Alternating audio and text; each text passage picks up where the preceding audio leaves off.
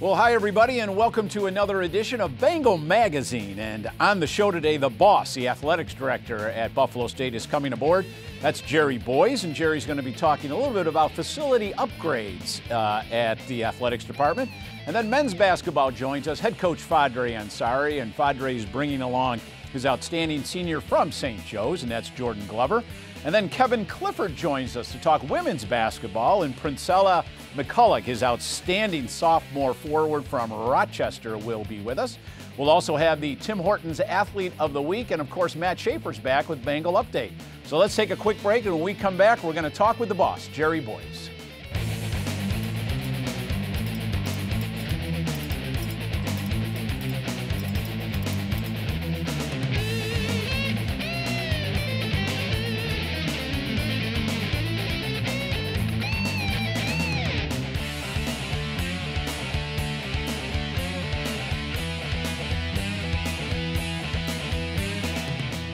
Well, welcome back, everybody, and I'm pleased to be joined by the boss of Buffalo State Athletics, the athletics director, Jerry Boys.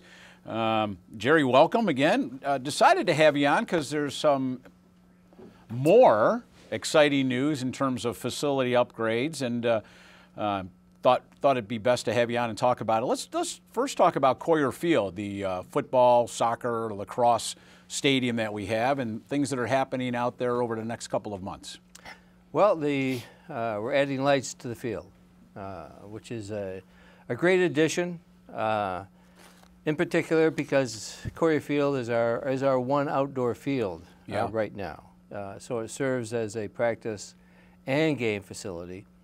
So when you have 4 outdoor sports, they get stacked up, and that gets to be a challenge during just the daylight hours. So adding lights gives us more time for those teams to practice.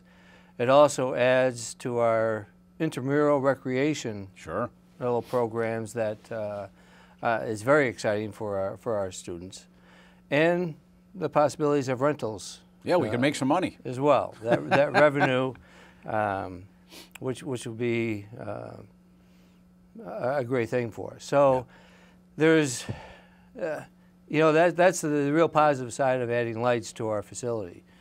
So we hope we're going to be able to turn those lights on this fall. That'd be great.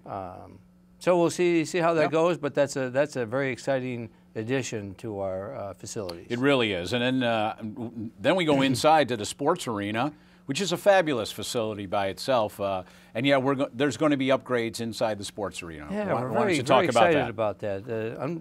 It's hard to believe that our sports arena is over 25 years old. Isn't that something? Yep.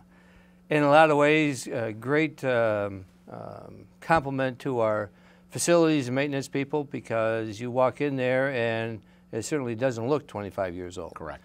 And yet, we have some wear and tear. The bleachers in the basketball side of the arena are going to be replaced, and the indoor track, which is very much a needed addition. That's become a very compact, hard track. Yep. So for our own student athletes, they're looking forward to that. But that also helps our Section 6 boys and girls high school track meets that will be coming in there. So that's and I'm very compliments to our campus of recognizing the need, the kind of even though it's 25 years, but the bleachers were old. Yeah, absolutely. And a lot of wear and tear. To a point where the parts to need to be replaced, they don't make anymore. Right.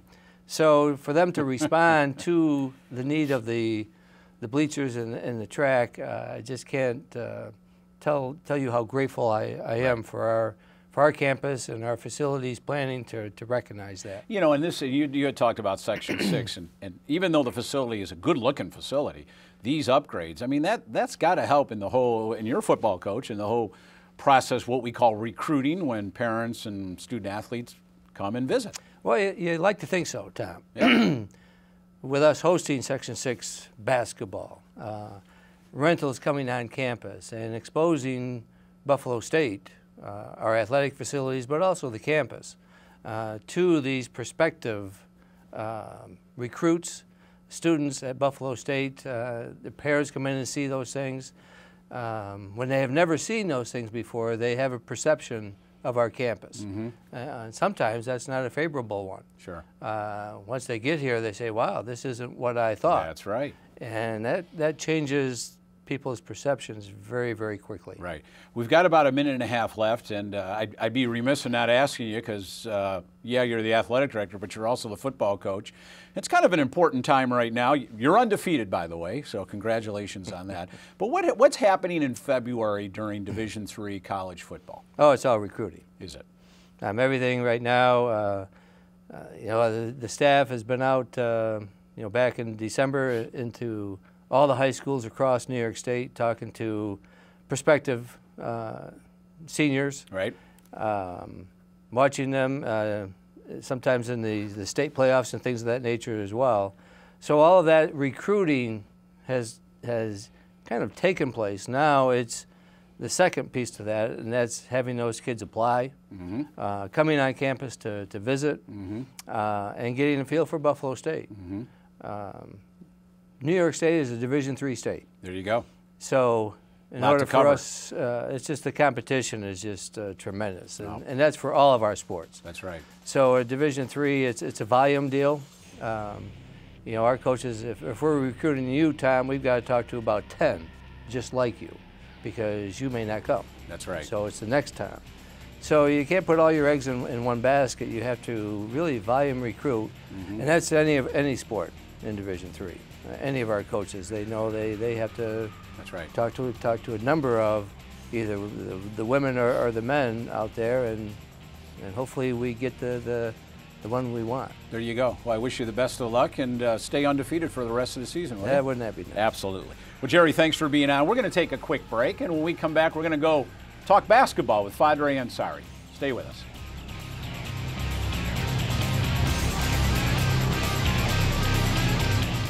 This winter, you deserve a great breakfast at a great price. Introducing Tim Hortons $1.49 breakfast sandwiches. Choose from the sausage biscuit, sausage and cheese English muffin, or new spicy sausage biscuit for just $1.49 at Tim Hortons. Well, we're sending congratulations out to Rachel Leonard of the women's hockey team. She is this week's Tim Hortons Athlete of the Week. The junior education major scored 3 goals in a pair of games against her former team, nationally ranked Oswego. Rachel had both goals in a 2-1 victory on February 10th, including the game winner with less than 5 minutes remaining. And then she scored the Bengals' only goal in Saturday's loss to the Lakers. So congratulations to Rachel Leonard of the women's hockey team. And by the way, if you're looking for great entertainment, the women's hockey team is home this weekend to take on Plattsburgh, which is the #1 ranked team in the country. So great women's hockey this weekend at the Buffalo State Ice Arena. But we're going to go to the other side of the sports arena and talk basketball. And Fajri Ansari joins us, the men's head coach here, along with Jordan Glover, his outstanding senior from St. Joe's, the Marauder. And Coach, we've got 1 game left in the regular season. We're going to assume the playoffs. I know you're not yet. But as you look at this game against Fredonia, and a lot has happened with this program, with this team. How do you look at that game? Do you look at that game in a preparation for the tournament, or is this just a let's get this W here and take care of matters? Yeah, we try to approach every game as if it's your last game, because you can't let up and then get motivated for one game and not for another. Those things hurt us in the course of a game, so we're trying to sustain the competitiveness, and we don't want to assume any other scenarios. We have to take care of business. And what we can take care of. We can't handle anything else, but we can take care of our own business, so we need this game. When you look back on this team, as I have tried to, we were talking off camera about this, most teams have an identity. I look at this team, and I'm still trying to figure out what its identity, and I'd be curious to know you guys, how you look at this team. Coach, what is the identity of this team? Has it been difficult to really kind of place one on it? Well, that's a fair question, and I can easily see someone from the outside looking at that. Yeah. And it's a good and a bad thing. It's good because I don't think we fully evolved, although it's getting late in February. but I still think we can reach the identity we want. We tend to be more of a fast break and more fast-paced team, but we always say, be fast but not in a hurry. There you go. So when we get on the half court, we want to be able to execute a little better, and we showed that in some stages and games and against some real good competition. And other times we kind of lose that little discipline and when we hurry too much, and so we had to make a few adjustments. With personnel, we would play small ball for about 6 games. We were without our big centers. So now we're trying to get them to gel back in. And so we want to be a fast-paced team, but we want to be a little more disciplined in the half court and consistent and more competitive on the defense end. I see Jordan kind of nodding his head yes. As you look back on this season, you agree with Coach? Describe this season as a team and where this team has come. To me, it's been up and down here. Yeah. I feel like, we've let some games get away that we should have won.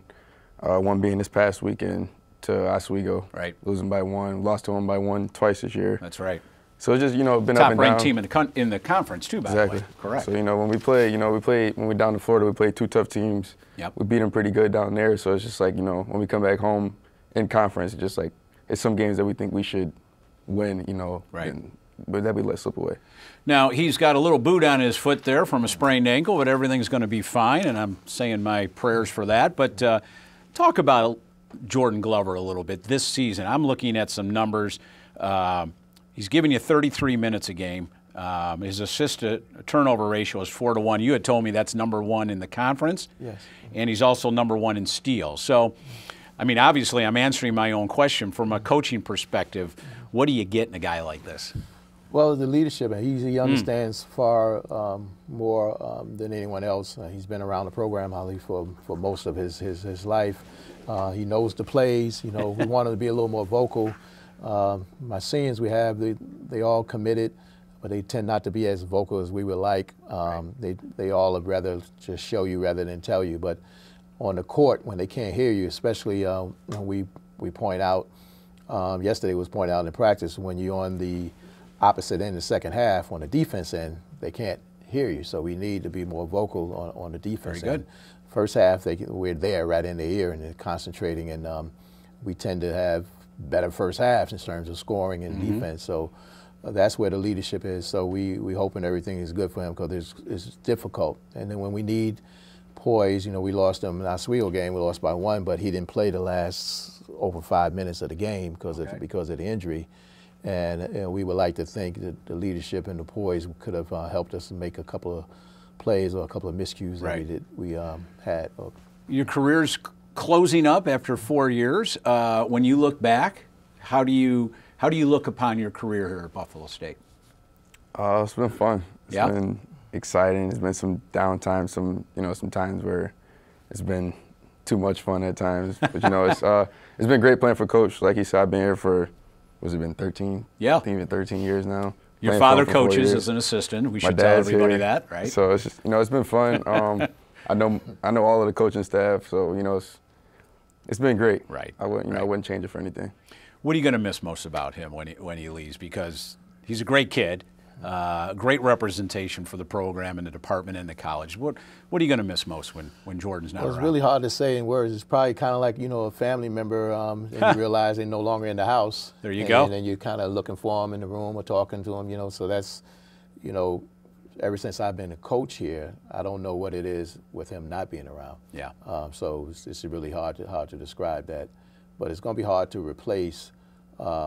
And we look for people like that all the time, but it's not easy. It's not, absolutely not. We've got about a minute and a half left, and I do want to talk about the conference tournament and how it relates to Buffalo State, because I look at this conference, and you had told me off camera 7th or 8th ranked conference in the nation.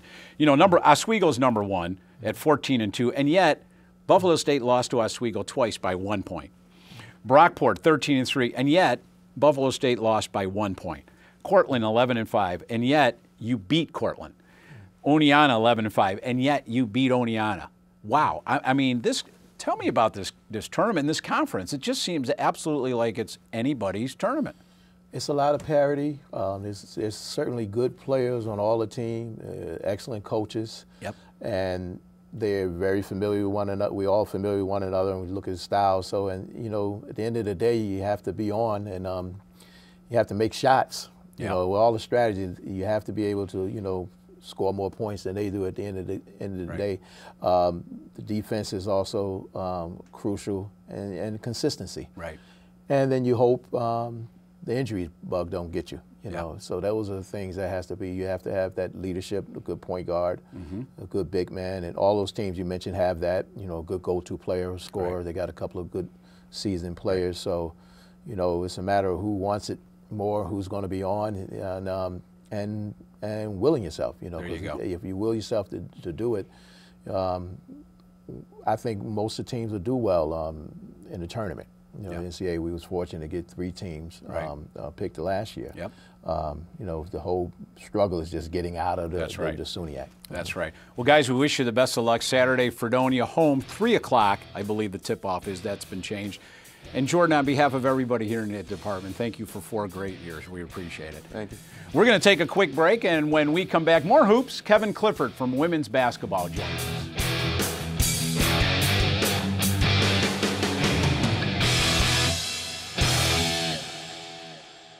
This winter, you deserve a great breakfast at a great price. Introducing Tim Hortons $1.49 breakfast sandwiches. Choose from the sausage biscuit, sausage and cheese English muffin, or new spicy sausage biscuit for just $1.49 at Tim Hortons.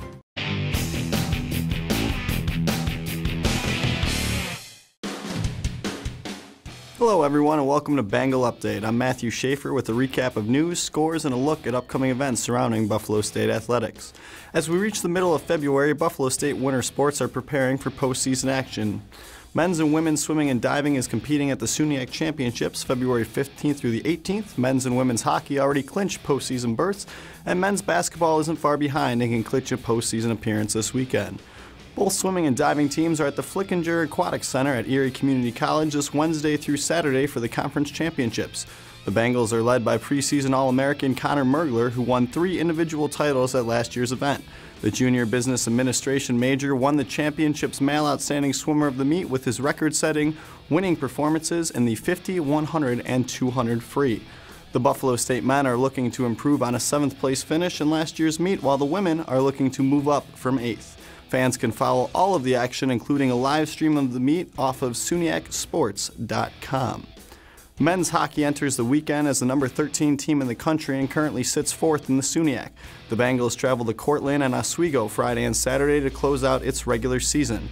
Buffalo State is looking to keep a hold on its 4th place conference standing, which would give the Bengals a home playoff game on Wednesday, February 22nd. It is the 7th consecutive season that the Bengals have advanced to the postseason, including 5 straight appearances in the SUNYAC semifinals. Women's hockey is 3rd in the ECAC West and will look to hang on to one of the top 4 seeds, so it too can host a home playoff game on Thursday, February 23rd. The Bengals host the number 1 team in the nation, Plattsburgh, this Friday and Saturday at the Buffalo State Sports Arena. Buffalo State can fall no lower than 5th in the standings, and a single win this weekend will clinch the team a top 4 finish. The Bengals have now qualified for the playoffs in 4 straight seasons. Men's basketball sits in 5th place in the conference and can clinch a postseason berth this weekend with a win and/or some outside help from the rest of the conference. The Bengals are home at the Sports Arena this Saturday against Fredonia with a tip-off of 3 p.m. Buffalo State controls its own destiny with a win against the Blue Devils, sending them to the playoffs for the 3rd consecutive season. The Bengals can also advance with a loss by Plattsburgh or 2 losses by Geneseo. Links to watch all hockey and basketball games this weekend can be found on BuffaloStateAthletics.com. And speaking of the playoffs, the women's soccer team was honored with the unveiling of the SUNYAC Championship and NCAA playoff banners at the Sports Arena this past Friday during halftime of the men's basketball games. Buffalo State set a school record with 17 wins and made program history during the 2016 season, winning its first SUNYAC title and advancing to the NCAA tournament for the first time. The Bengals finished the year 17-1-3 overall and were ranked 21st in the final NCAA national poll. For Bengal Update, I'm Matthew Schaefer. Let's send it back to Tom Koller in the studio. Well, thanks, Matt, for a Bengal Update. Appreciate that. And we're going to talk a little more hoops now. And Kevin Clifford, the head coach of the women's program, bringing along Princella McCullough from Rochester. Yes. Hello, Princella. Thanks Hello. for being on this. She might be a little nervous, but she looks fine right now. Coach, I know it's not quite the kind of season you're hoping for, but I got to tell you, it's an easy excuse, but it's a good excuse, I think, and it's a valid one. Boy, you got the injury bug bit, and it bit hard. I mean, there were a couple games where you're talking 6 or 7 student athletes suited up. So, I mean, that's got to play a big role in how you coach and how this team operates too. Yeah, unfortunately, we had a lot of adversity, a lot of challenges this year. Yeah. A lot of key players went down, but everybody's important. Practice players, role players. But I'm really proud of the group that's out there. They're resilient. They've been battling. They've been motivated each day coming to practice, especially with Princella. Sure. So I'm really proud of them. Just not giving up and not quitting. So just battling with 7 people, 8 people is tough. And we had to change some of our schemes and Yeah, things what like was that that like for you? I mean, not to interrupt you, but I mean, the whole philosophy out there and schemes, et cetera, has to change. Yeah, we just had to adjust and just try to keep it a little more simple and just and just try and keep people fresh. So our subbing patterns have changed, and our starting rotations have been different pretty much every other game. Okay. So, depending on matchups and things like that. So, Right. So it has been a challenge, but we've been kind of taking it one day at a time. But the players have stepped up, and we've really battled. We had a nice win on Saturday. So Absolutely, and we're going to talk about that in a minute. You have one game left, and with this type of team, how do you approach that game? Is there any looking ahead in terms of maybe rotations, et cetera, as you look toward the off season and into next season? No, we're just playing. Playing to win. Yeah, building off Saturday's Yep. win. Fredonia is a big rival, battled by the lake, obviously. That's right. So this game is everything for us. I haven't beat them since I've been here, or we haven't beat them since I've been here. So it is a rival, and they're a good team, and they beat us pretty good last time. So we're having a good week of practice so far, and we'll be ready to go on Saturday. Great, Princella. I look at your statistics and I'm like, wow, this is fantastic. This is a sophomore right now, and I mean you're averaging 11 points, 11 rebounds, a couple blocks a game, et cetera, et cetera.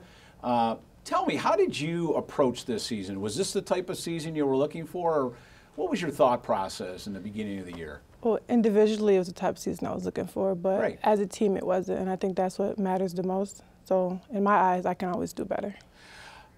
She can do better, obviously, and yet when I look at those numbers, I don't know how much more you could ask of her. Give me your thought process on how she's developed this season. She's a special player. Yeah. She's been great for us. We have 2 more years to develop her. Yeah. She's improved a lot since the beginning of the year. She's working hard. She's in the gym, shooting extra free throws and working on her game. Mm-hmm. She really wants to get better. I think she's hard on herself too, which is a good thing. Could be a bad thing at times. Confidence is the key. We have a lot of confidence in her. She's Okay. 34th in the nation in rebounding. Wow. She's number 1 in rebounding in SUNYAC. She has 10 double-doubles. So she's, There you go. she's doing a lot for us. She also does other things too, talking on defense, 5 blocks on Saturday. She hit the game winner with a left She did. hand on Saturday. So a lot of things that might not show up in the stat sheet. Battling the post down low, getting a lot of rebounds for us. So she does a lot for us. Well, let's talk about that Oswego game. You beat the Laker with a couple seconds left on a left-handed layup. How did that whole game transpire for you? Was it the type of game you're looking for, 11 points, 14 rebounds? Yeah, that was more of a defensive game to me because in the first half, my shot wasn't falling at all. So I'm just like, okay, I'm just going to help the team on defense. But at the end, I think it was like 9 seconds left. Everybody's like, give the ball to Prince, give the ball to Prince. I'm like, oh, gosh, I don't want it. But they believed in me, so I was like, I could do it. And a left-handed layup is, I mean, we say it casually, but it's not easily done. So, I mean, are you thinking when you're going up, got to use my left hand, or would you Yes. prefer to use the right hand? How did that thought process work? When I went out? up, I was on the left side, so I knew if I was trying to put it on my right, it wasn't going to go in. So That's right. I just took it. That's right. Tell us about the team in general. I look at this team and I see, wow, the Cortland game. I mean, lost the game, and yet here's one of the best teams in the conference. You're right there at halftime, up by 2. And then, for whatever reason, the mojo doesn't seem to always be there in the second half. Do you see that too, or how do you see this team and its identity? sometimes. I think there's 2 good quarters and then 2 bad quarters. Okay. So it could be different quarters. We haven't really pinpointed what it is. So we'll play well for a few minutes, and then the other team will make a run, and then we'll try to call timeout maybe, and then and then it depends on how the game is going. So we played really well against Cortland in the first half. The one player hurt us, and I probably should have did a better job in making some adjustments. But they have other players that 3 other players that had double digits. So. So that was a tough game, but I'm really proud of the way they follow the game plan. They go into the game plan trying to follow it. And we are competitive, and then there is a stretch. Maybe it's fatigue, maybe it's foul trouble. Right. So it's not one reason. Right. I think it's a couple of different factors. But we do go through a stretch where it's a little run, and it could go from 2 points to 14 points in a hurry. And that could be leadership. That could be depth. That could be a lot of things. We're playing good teams. Absolutely. So I think it has a lot of factors. Prince is being great. She's going to be a leader down the road. She does a lot of things now that leads for us. Right. That play on Saturday was a high-low play for her, and she's been working on her left hand and up and unders and things like that. So I think we just got to keep competing, and we got to play for 2 hours. We got to play for 40 minutes. There you go.